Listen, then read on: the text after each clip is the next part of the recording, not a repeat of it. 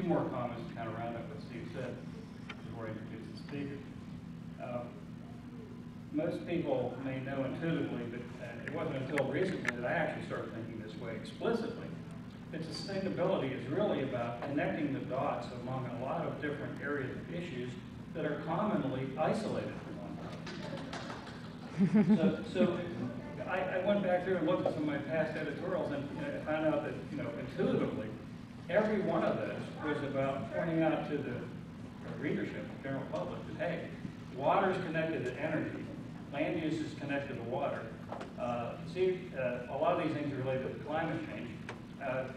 Climate change is very much related to the interests of the future of coastal areas of the nation, and yet we seem to be consistently, almost seemingly, maybe permanently, we don't think so, but overcome with a sense of obsolete assumptions about what is possible in policy.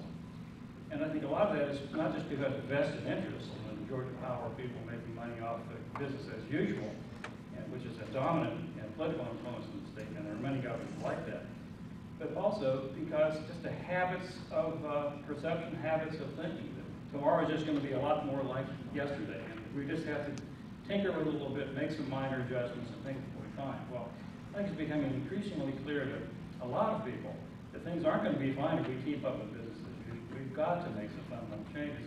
And the center is trying to be an agent in bringing that change about by bringing a lot of these issues to focus, and especially as they say, they're interrelated.